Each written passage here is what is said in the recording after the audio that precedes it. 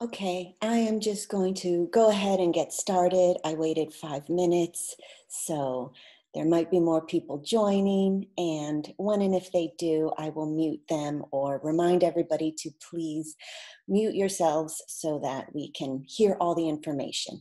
Again, I am Suzanne Fagan, and I am a theater instructor here at Moore Park College. I also see that we have other faculty on this call, which is exciting.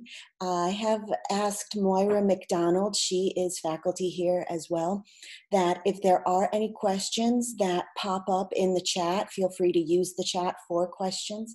If there are any questions that pop up in the chat, she can attempt to answer them. And also anybody else that is faculty that has the answer, perhaps on the tech side or what have you, they can answer your questions as well. So thank you so much for coming to this meeting. This is an informational meeting, orientation meeting for the new way of life we're living in this COVID world for our fall semester 2020. We do know some stuff, and I'm excited to share that with you. And we don't know everything. And as is the case, it seems nationally and statewide, it seems to be a moving target. So I'm happy to share with you what we do know so far. And I'm also excited and happy to share with you that as theater people, I feel we are ridiculously creative. We have a lot of different irons in the fire as to how we are going to manage this situation and how we're going to still be able to reach our student learning outcomes, all while keeping everyone safe. So I am just going to go ahead and share my screen because I have a couple slides that I just want to have up for your convenience.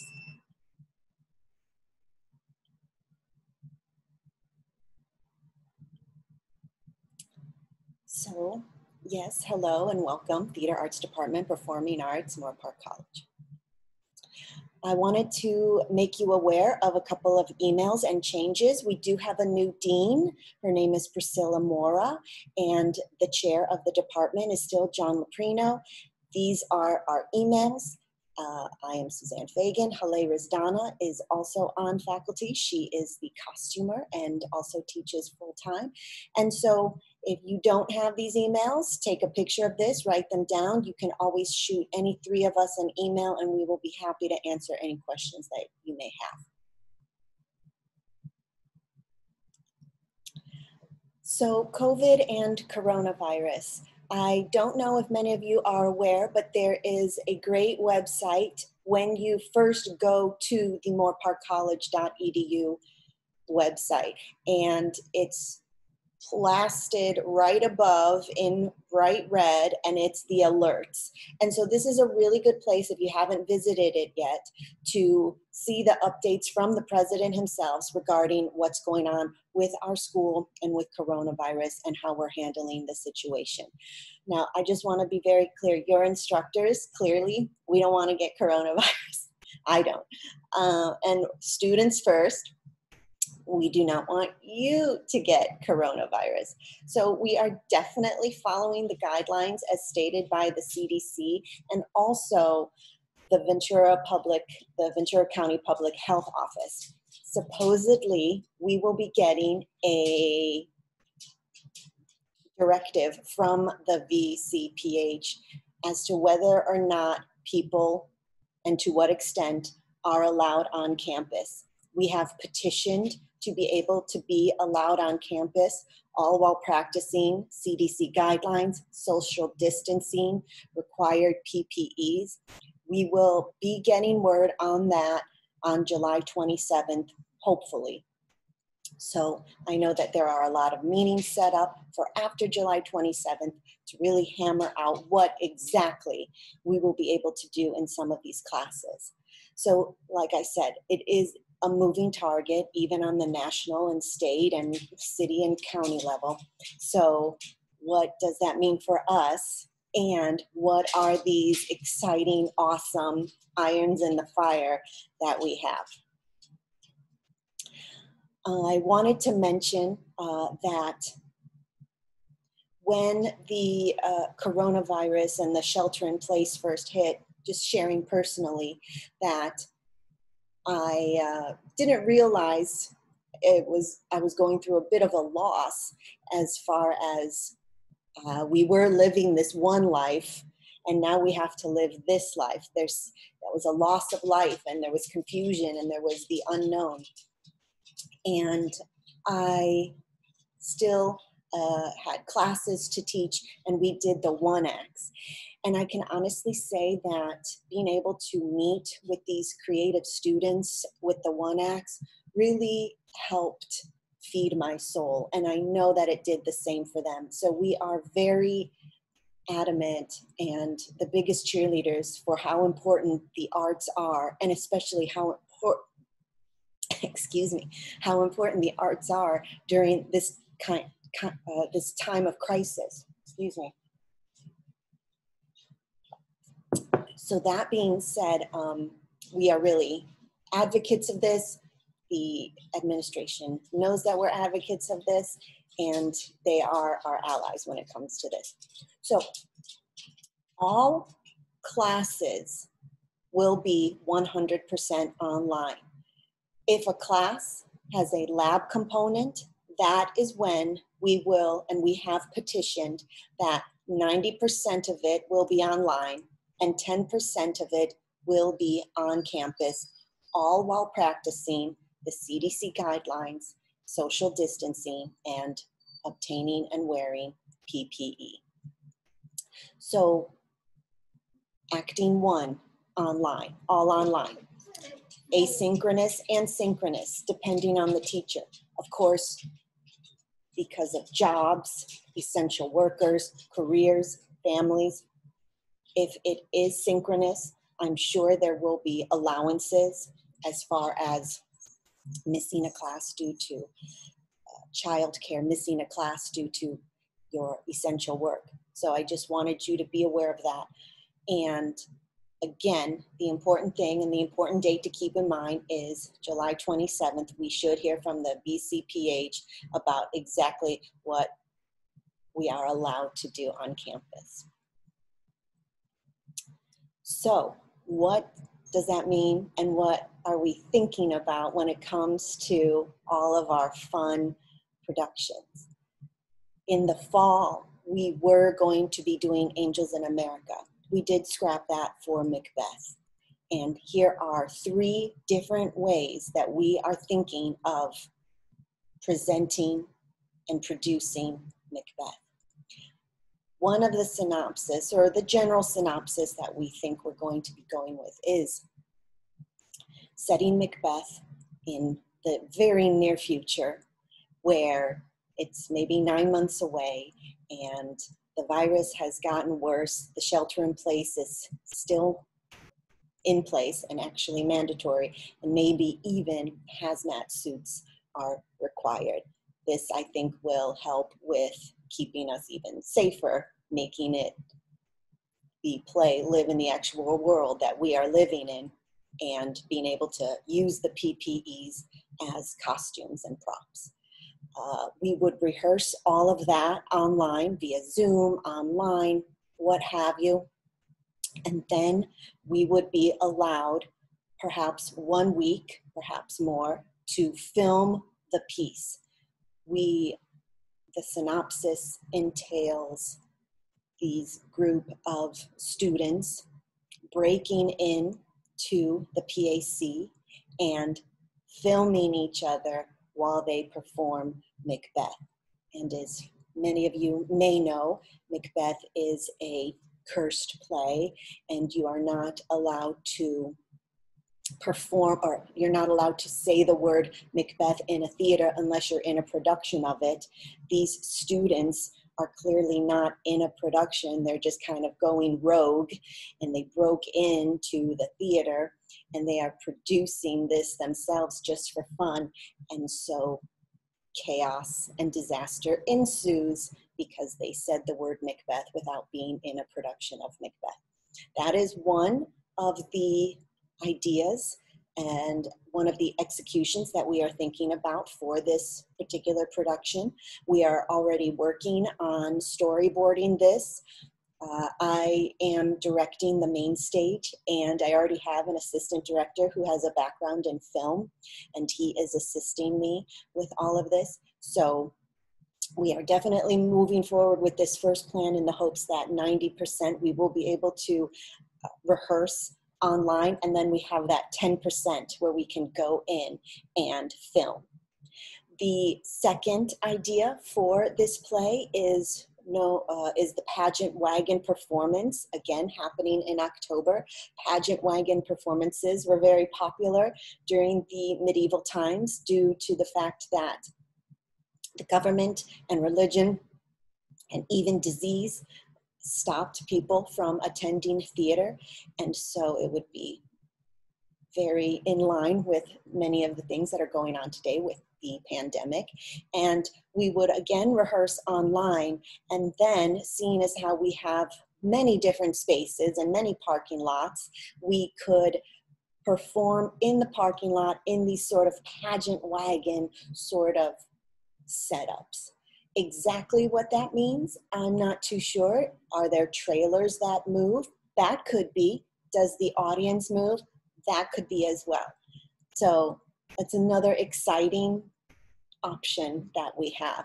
And the last one is, of course, rehearse online and perform over Zoom, send in self-tapes, perform over Facebook Live, perform over YouTube Live, kind of similar with what we did for the one acts and our awesome improvisational class that we have learned a great deal from since doing it in the spring, and we have new ways to edit and put together these pieces. So that is another option. The first option, though, is what we're really working towards and hoping for. So auditions will be for both main stage and the one acts, August 18th and 19th. And callbacks will be all via Zoom.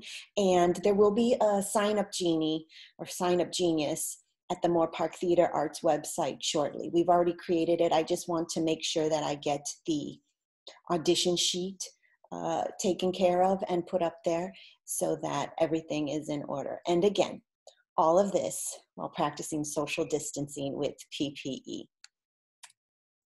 So the student one acts, we would again rehearse online, and our options for this piece is we have the quad on campus. It's near the bookstore if you're familiar with it. It's a concrete stage that you could easily walk by and not notice because it's a low stage. So we would like to rehearse these online and perform them on the quad during the day and filming those performances. Also, we still have the pageant wagon play set up. We are fortunate as a theater, unlike other theater companies who do not have an outdoor space and just have a theater building. We are fortunate to have these open spaces near us. So we have, again, petitioned, and we're hoping to hear back. And again, those auditions would be August 18th and 19th with callbacks on the 20th, and this is all via Zoom. And again, I can't emphasize enough, all while practicing social distancing with PPE, because I don't want to get corona, and I don't want you to get it either. But I want us to have fun creatively. So another piece that we're looking at is theater for young audiences. And we have been going to other schools throughout our time working with this class and performing plays. What we would like to do is start a program called, not necessarily keeping this, but Shakespeare in the Moore Park, where we do Shakespeare for the community, and we do it outside. Traditionally, if you're familiar, Shakespeare, usually Shakespeare Renaissance pieces are usually a summer show. entity, but we were thinking of starting it in the fall here and then perhaps moving it to the summer later on in the years to come. So the plays that we're looking for that are Macbeth and A Midsummer Night's Dream. I am working on cutting those down to 30 minutes each with very light iambic pentameter. I was really wanting to make this extremely kid-friendly. I've done Shakespeare in the Park with the Actors Gang Theater Company in Culver City, California, and we've always been able to have a great big kids audience, and they've been able to understand what we're saying and the story and the plot and the character and the relationships. And we want to be able to bring that to Moore Park. So that is definitely something that we're very excited about. The first option for that, of course, would be the quad. Perhaps, yes, filming the performances, the quad during the day, perhaps with minimal audience where there are chalk circles spray painted on the ground. That was something that was brought to our attention that they were doing in a park in London. But again, we want to keep ourselves safe and we want to keep you safe. So that is just one of the irons in the fire that we were talking about. The other idea is, those are the two ideas. Filming the performance, the live audience, perhaps with chalk circles. And the other idea was that these scenes could be mounted on and taken around the town. It was brought to my attention that Moore Park, the city, had the Easter Bunny come around to the different cul-de-sacs and the different streets of Moore Park to wave at the kids and what have you. And I think a carrot was with him. So that is something that we could possibly do as well, where we dispatch a couple of actors. They go to the street with permission of the city and what have you. They perform a scene or two and they get back in and they go on and move on to the next street or city or street or cul-de-sac or what have you. And again, I cannot emphasize this enough, all while practicing social distancing with PPE. Another option that we were thinking for Theater for Young Audiences is that we have a partnership with a senior citizen, assisted living, or a retirement home, and making a project with this particular senior citizen that each actor might be assigned, getting to know them, getting to know a specific part of their life or their whole life in general, all via online, all via Zoom, and crafting a piece about their life or about that one instance in their life and performing it or via Zoom, Facebook Live, YouTube Live, or taping it and giving it as a gift of living theater to that person, that senior citizen center, and that family. So I wanted to just once more tell you about all the updates that are to come. And if you need to find any information, these are the awesome websites and emails that you should keep in mind. Of course, if you're not friends with the Moore Park College PAC Facebook page, I encourage you to do that. We do set up a lot of announcements there. Also, the website, which is Moore Park College EDU Theater Arts, and the alerts website, and again, my email or John Loprino's email. I do believe John Loprino might be showing up to this meeting a little bit later, so if you have any questions for him, we can definitely ask him. And I do want to turn this over now to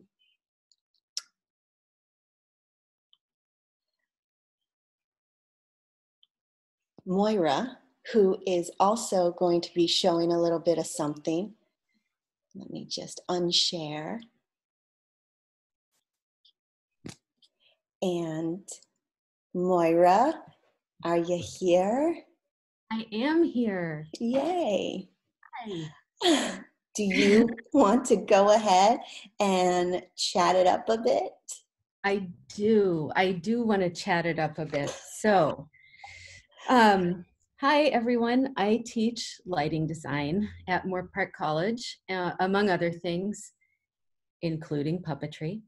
Um, and so for lighting design, lighting is normally a very hands-on class, and I'm sure people are wondering how that might work if we are mostly or completely online. So I have a little presentation to share with you. And let me just find the share screen button. There it is, right in the middle.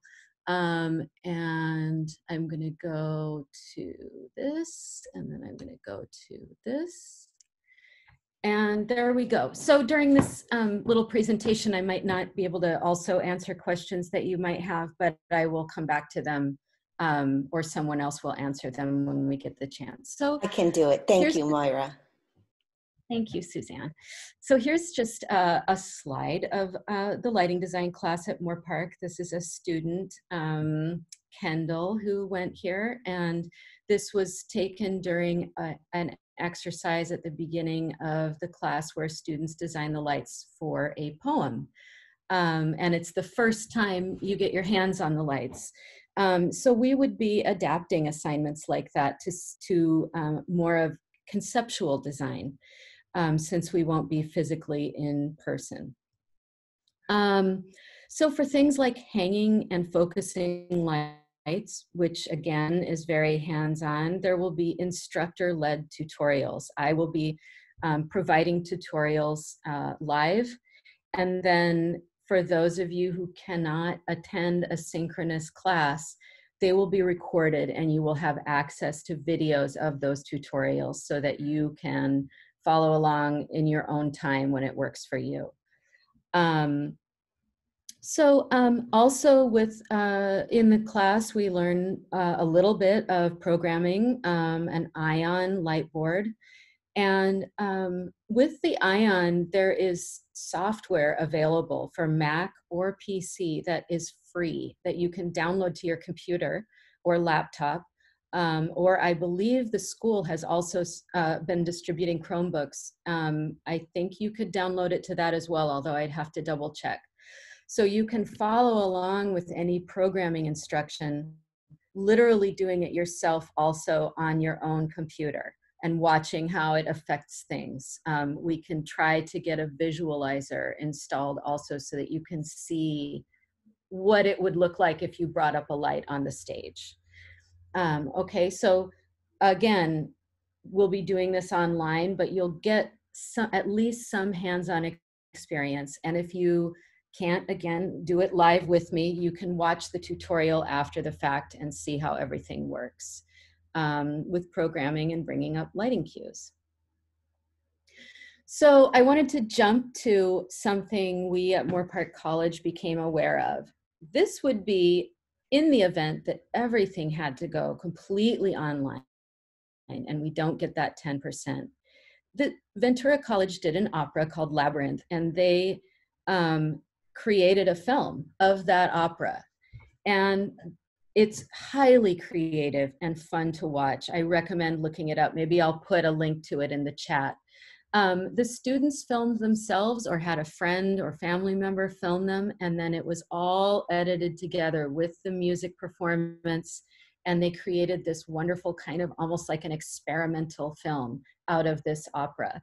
And that is something that could be done. So the lighting design students for that, instead of maybe coming in a few days or for a week or two to hang and focus real lights in a physical space, you would, or outdoor space, you would be advising the students in, say, One Acts or Macbeth as to, and maybe they would get lighting kits, a couple of clip lights and some gel that you provide to them, that you pick out and say, okay, I want you to be in dark blue and a pale straw yellow.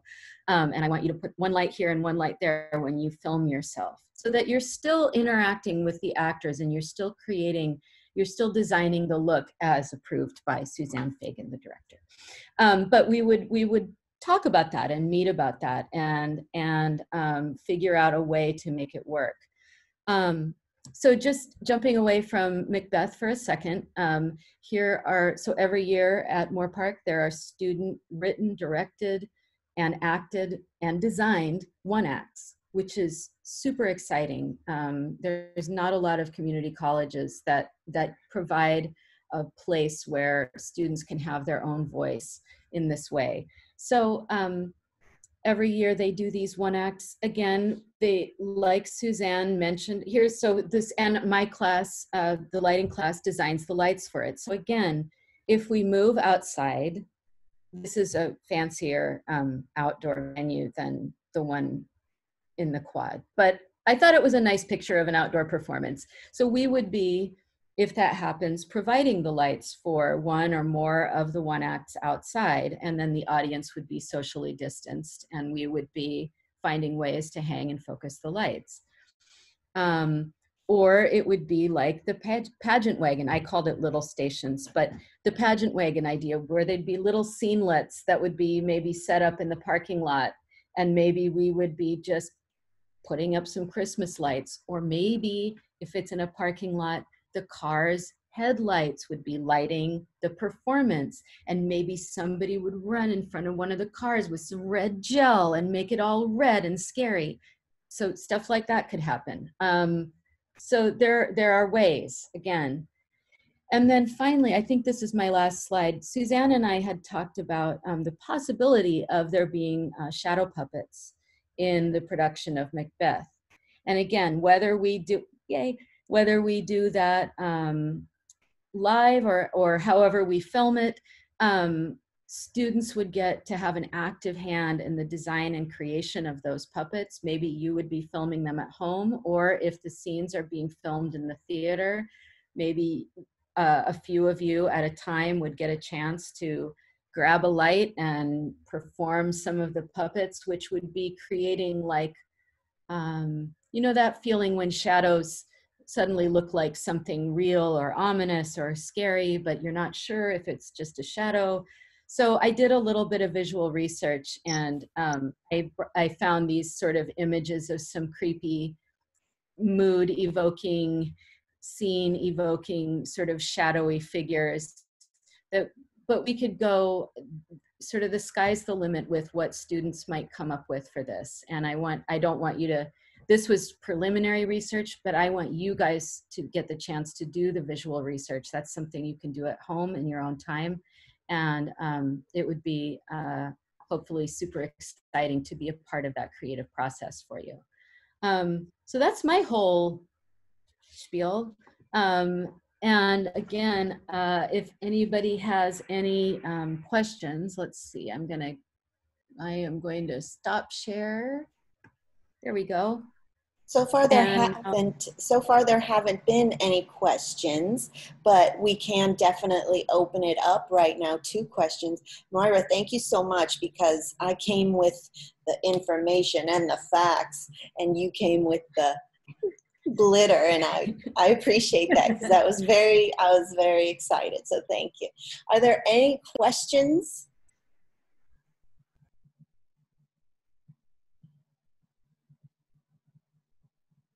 I love it. No questions. We are not right now. Yeah, cool. I get it. We are still going to have more of these meetings, especially after July 27th, when we know for sure what's going to be happening. But I know our president of our college, President Sokamu, he's been having meetings with faculty and staff every Monday, and they've been so beneficial for us, and it's been nice to be in the know, and I thought that we should share that same sort of situation and information with our students, because I can only imagine it's probably a little nerve-wracking not knowing what's going on. But I want to encourage everybody to sign up for classes, because, right, I hope there is a vaccine coming at the end of this year. I don't know. I'm not in there in the labs figuring it out.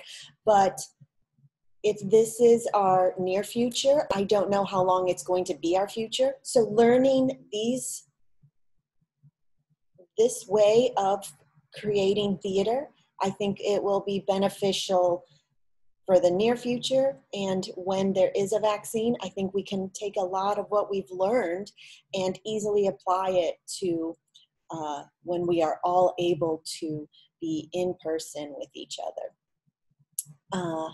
Well, great. Does anybody else, any faculty, want to say anything? I would like to jump in. Oh, he's here, you guys. I came in. Hello, everybody. Thank you, everybody, for being here. Thank you so much, Suzanne, for pulling this together. It's great to see everybody, first of all. It's nice to be looking at people I enjoy looking at.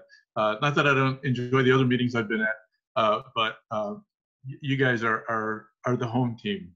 So it's very great to see everybody, and I'm glad everybody's here. It's going to be a bumpy ride next semester, but if there's any group, and I say this to anybody I'm meeting with on campus, if there's any group that's ready for a bumpy ride and for making it up as we go, Aubrey's here, so as she's teaching improv, we're improving all the time now, and it'll be very interesting to see what we come up with. And I was so thrilled when I saw the one act last semester. I will say that I was slightly intimidated, thinking that I'm going to be doing them this semester. I've looked at one acts and I've picked a few that I think are going to be good in any form that we do it. And I will be contacting the people that the scripts that I'd like to do this week. And one of the things I'm going to be telling everybody, whether they're writing or directing, is that the same thing we've been told. Have multiple options ready because we don't know what's going to happen. We don't know if we're going to be fully on the ground. We don't know if we're going to be fully online. We don't know if we're going to have to wear masks while we perform, or if we'll have plastic shields between us, between every actor as we're performing, or we'll be in plastic boxes. I don't know. So we will figure it out. We'll be inside. We'll be outside. We'll do things that we've never done before. We'll have to invent things that we've never used before. We'll all learn video editing and camera operation, which is not necessarily a bad thing, I think, in this environment. We will do what we do. We will create. We will boldly go where we've never gone before, and we will make theater. And it's interesting to see that I was just at a presentation with Dr. Sukino, our president, and education is changing. What we do and how we do it is changing. And even if COVID were to go away tomorrow, the way we look at our campus, the way we look at delivery of classes, it's going to change. And it's going to be forever changed after this. And I think that's going to translate to theater as well. Just even the business models. You see the success of Hamilton. That's what when I first came in, I was going to say, what did I miss? Do a dance move, but I didn't. We see the success of Hamilton, and it's going to change how we do theater and how theater is presented to a mass audience.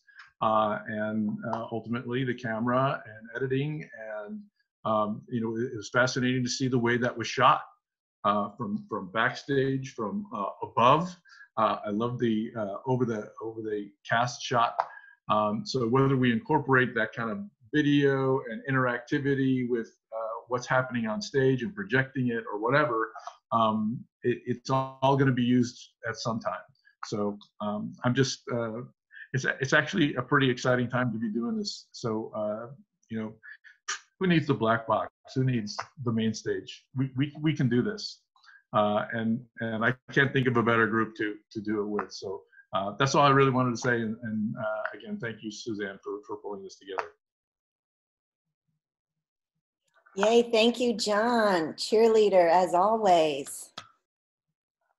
Spirit fingers. So if nobody else has any questions, I'm going to end this meeting so that it's a short file when I save it, so that I can then easily put it up on the websites and what have you. Thank you so very much. This was wonderful. And I hope you guys stay safe. I hope your family stays safe. And if you have any questions, email any of us. Thank you again.